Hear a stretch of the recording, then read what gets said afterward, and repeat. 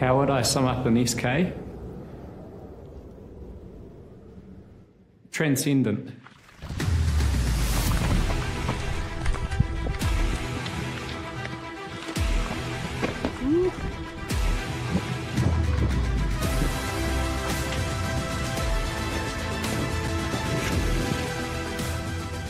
Welcome to the Making of Tararua S-K, where we're going to take you behind the scenes of our award-winning adventure documentary.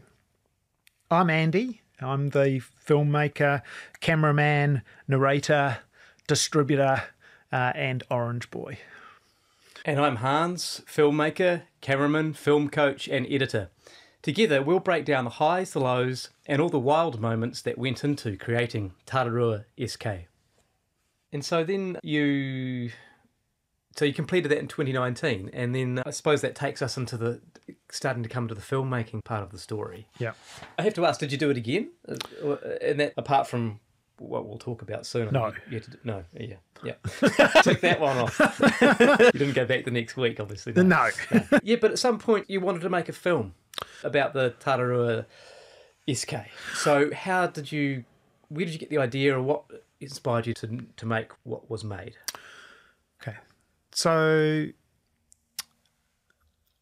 it probably goes back 10 years, and I went to my first mountain film festival, and I watched this selection of incredible short films of people out adventuring, and they were beautiful, they were inspiring, and kind of created this little dream that, man, one day I'd love to make a film like that, inspired people to go on adventures.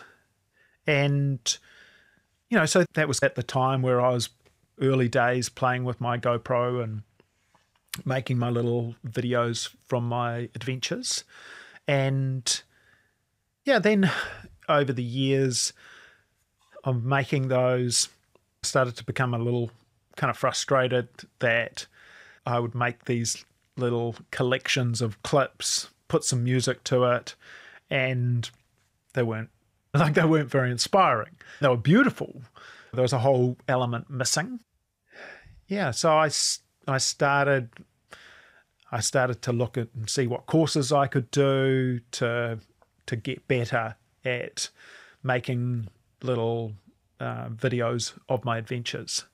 And it was the first courses that I did was recommended by you when we first met, which was when we got introduced by Dave. And that's right, yes. Yeah. And you were looking for, we got introduced through my business, which is providing business coaching and technology services to help businesses. And Dave introduced us, and we did some work together, and we talked about filmmaking, which was great. And you recommended I do that Muse storytelling course. Yes. And so that was fantastic. That kind of taught me some basics about storytelling. Yeah. And I then signed up to go and do the adventure film school that's run by the New Zealand Mountain Film Festival. And that was doing those two courses really gave me a whole pile of help to go, okay, this is the path to making something more interesting than what I was making. Yeah.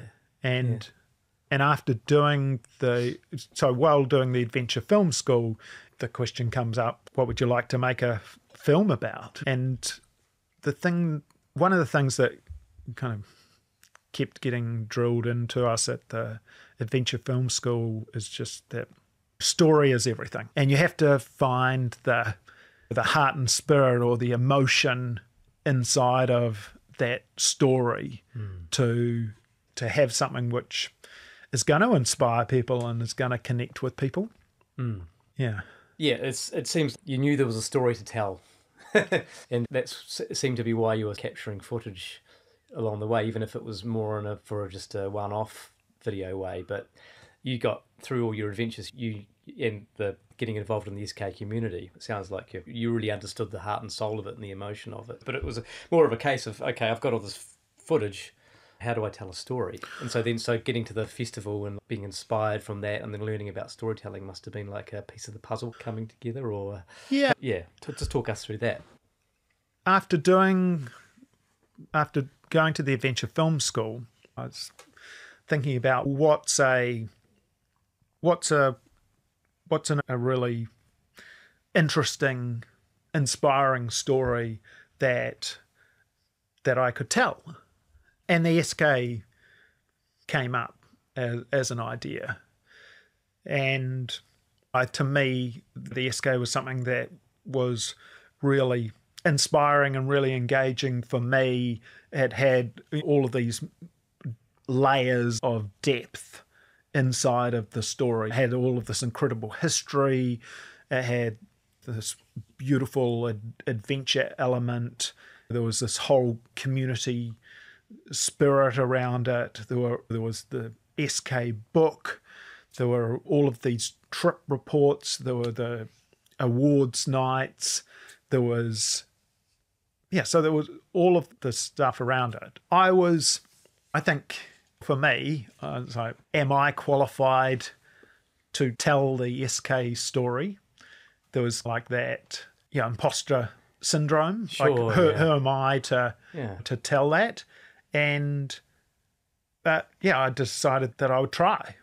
And I reached out to a couple of key people in the community. So Tim Sutton, who's a really important person in the S-K community, and I reached out to Chris Martin, who is also a really important leader in that community, and said, I've got this idea.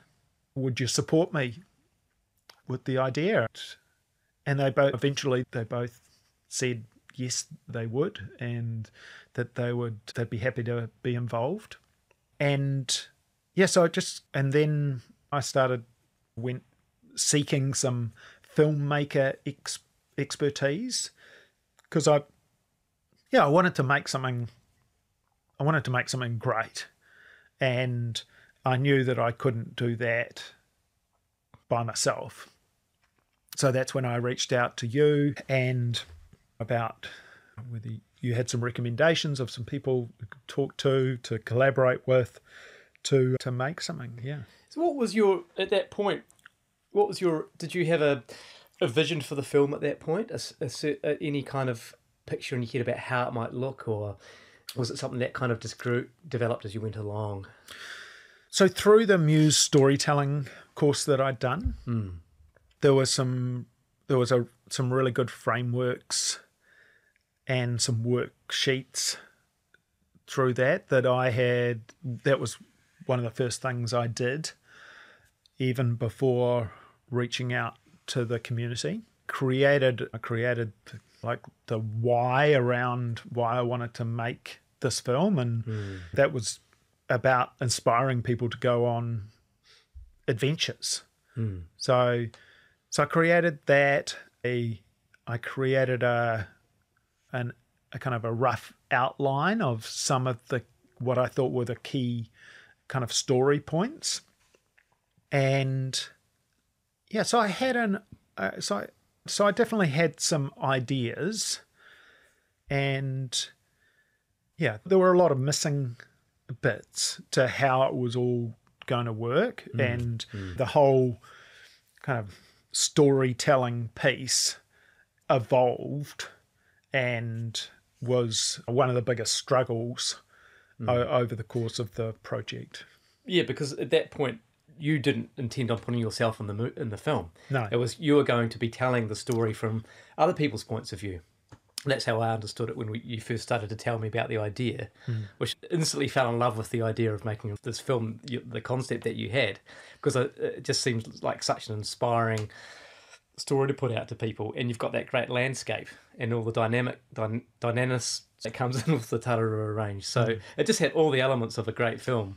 But you, at that point, you weren't going to be in it as a character or even narrator, I don't think. No. Yeah. No. So your vision was to somehow, I think, using the interviews, was that right? Tell the story through other people's recollections? Yeah. Yeah, so I knew that I wanted to have a number of different interviews, and I was putting the word out, trying to find different people who were interested in being involved. Tim and Chris were the first two that I asked for their involvement, and then I went looking for others, and so I was planning to build the story from those interviews and from some of the other historic footage of some of the other characters like Colin Ralph and Chris Swallow.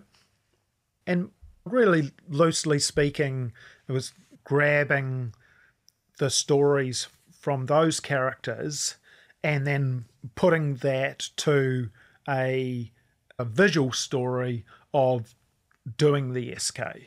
So that was my loose concept. Yeah. But that didn't work. Yeah. But no, but it was a great starting point. That was a launching point. But I do remember in one of those meetings when you were telling me about the film, you wanted me to have a look at the footage you'd collected over the last decade, which I was more than happy to do because I love looking through footage and finding what cool stuff might be lingering in there. And so I went through most of your footage, all the GoPro footage, and yeah, it was just like, I think I was probably into my third card or third bit of footage because you had a lot. It was probably, I think it must have been 3 or 4 hours worth of footage or something like that. It was obvious to me that you've got enough footage here to tell a story. It's just a matter of who can we get on camera now to back up the footage and make the story work. But yeah, I felt like that footage was going to be great. It's just so much variety in it, and it was very real. It wasn't filmed with making it the final documentary in mind. Really, I guess it was just here I am doing this, and this is what it's like. So it was very gritty. Yeah. Yeah, I remember your reaction to it was, I was super excited because for a number of months because I originally when I talked to you, you thought that I should chat with Mike, and I chatted with Mike a little bit, and I really wanted for whoever I was going to work with to see that footage because I thought there was a lot of kind of gold in there, and so it took a number of months until we got to the point where I wasn't going to work with Mike. And I think what happened was when you first told me you wanted to make this film, I straight away thought, okay, we've got to get a camera operator in there and we've got a cinematographer or whatever. We've got to get there and get some real proper documentary footage here. It's not all going to be GoPro footage. Sure, we'll use the GoPro footage, absolutely, but no, we're making documentary. So you guys got to get a cinematographer on board who's a bit of an adventurer too and can go in with a small kit, a smallish kind of camera kit, but actually get something that's my initial thought was, you need something that's going to lift up the GoPro footage and that's going to bring it up to a more of a documentary standard. So how can we find someone who's willing to go in with you guys on your adventure? Because I guess what we haven't mentioned quite yet is that I might have this around the wrong way, but you and Joe and Tim planned the adventure to go and capture the footage. And I think, but initially that adventure was going to be involved with that camera operator. And they were going to come in at different points, or maybe that they were going to do the bit at the beginning, then maybe they were going to come in halfway somewhere, and there were discussions about, or maybe even in the end as well, discussions about how that camera operator could meet up with you guys, just so we'd have more of that kind of, a different kind of eye, a different sort of perspective to the story. So it wasn't all just that wide angle GoPro footage. That was something that I pushed, I think, but I didn't want to do myself. I think not long before you told me about the idea to make Tararua S-K, I'd been on a overnight adventure with my son up to, the name of the hut's just escaped me, it might be Turtify Hut. Yeah, Tararua, yeah. Yeah. And it was a slog in and out. And we didn't go up into the tops. It was along the valley floor, but it was just slogging through the mud for 6 hours each day. And I was pretty burnt by the end of that.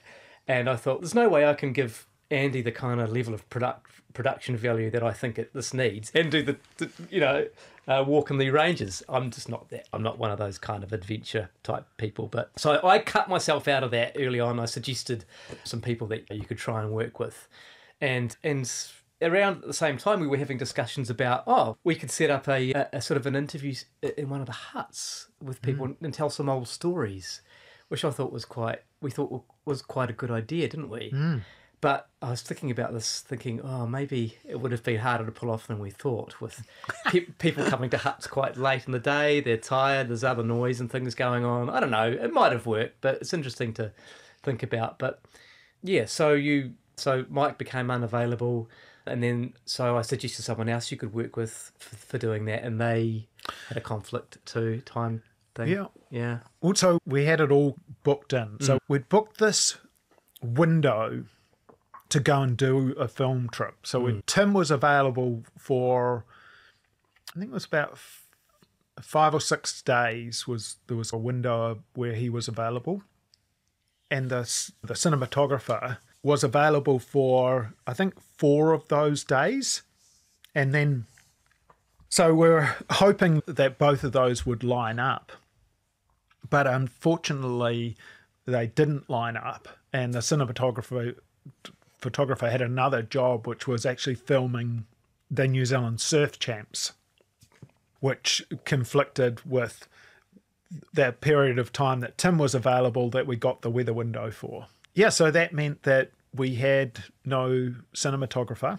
And one of the key kind of elements that the cinematographer was bringing was a drone, so we could get some aerial photography, which we thought would be really important. So as this kind of unfolded, I went and bought a drone and got a permit and learnt how to fly the drone, because the last time I'd owned a drone, I managed to lose it on its first flight in the Tararua range.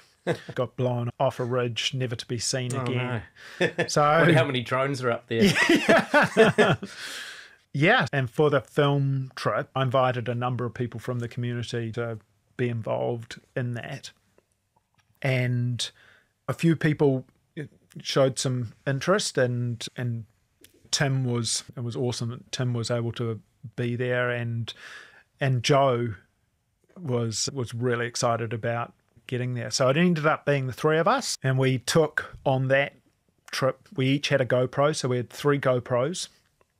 We had the drone, and I also have a compact kind of travel video camera, and so we had those 5 cameras for our film trip.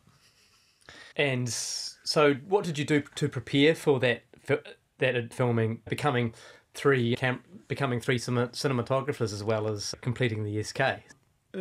Pretty lucky to have Joe and Tim there. Tim is an amazing photographer, has an incredible eye, has done quite a bit of GoPro work as well. So, he's awesome, right? And Joe has had his GoPro for a little while and had done a little bit of work, but again, very good eye. And so I created a shot list, and as we were driving up to the road end, I adjusted all the settings on all 3 GoPros so they're all the same, because they're all different. And we discussed the shot list, and we just chatted about a couple of different ideas about different angles and just some basic kind of shooting guidelines. Yeah, so we had this really quite cool conversation as we were driving to the road end in preparation for our film trip. Yeah. That was awesome. I think we're all good to go. Yeah, thank you.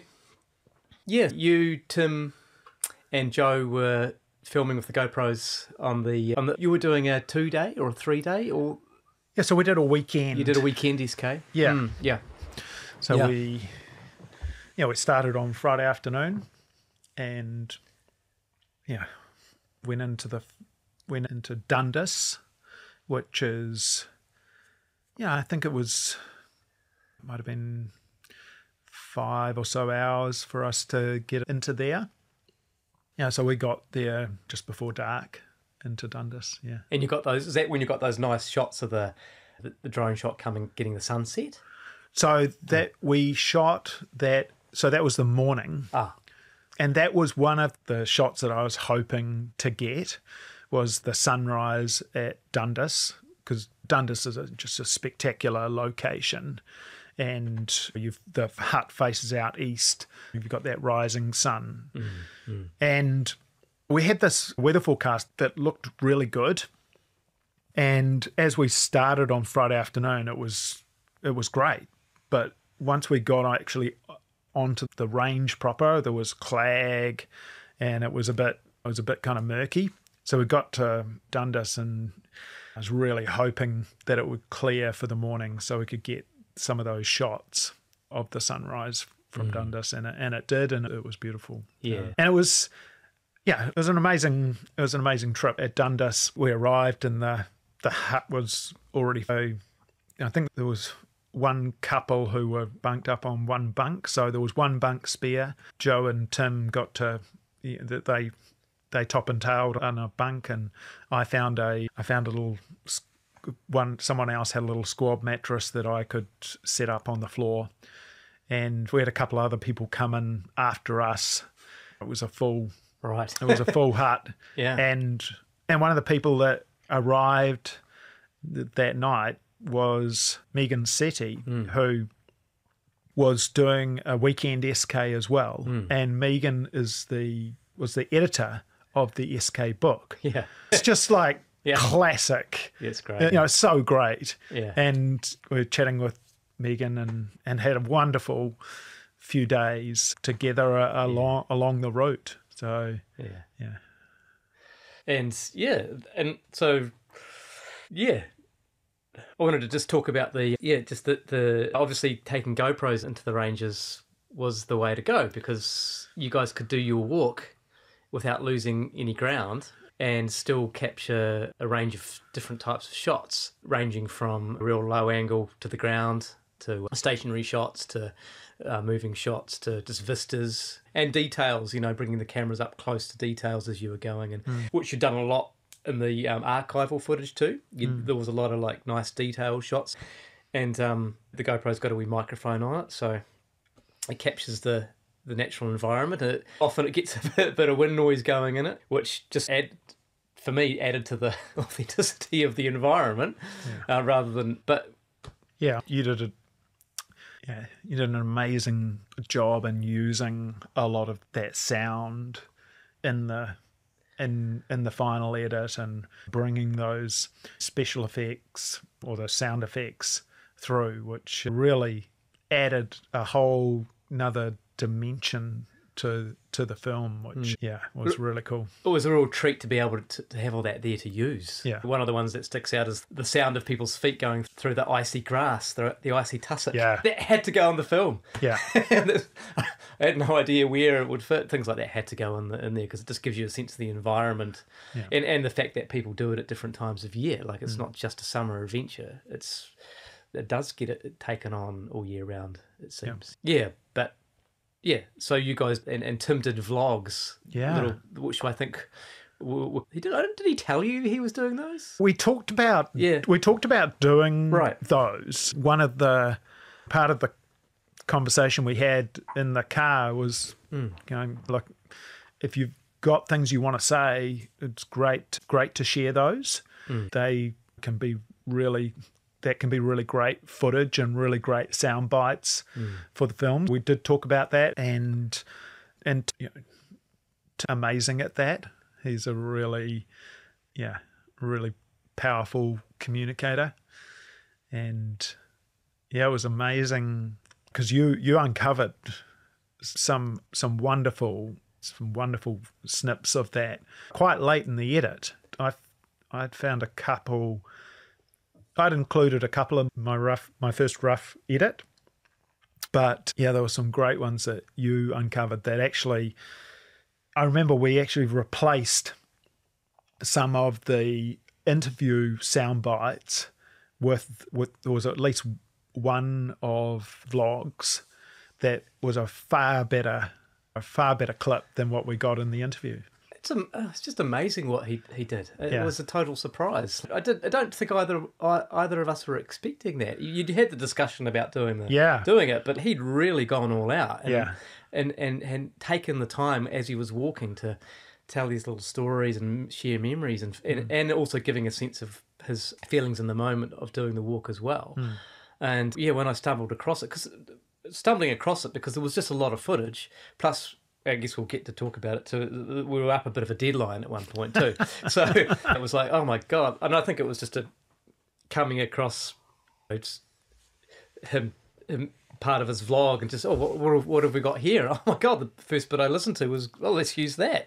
Oh, okay. There's just so much here we could have pulled from to use. So that was a real find. Yeah, it was great.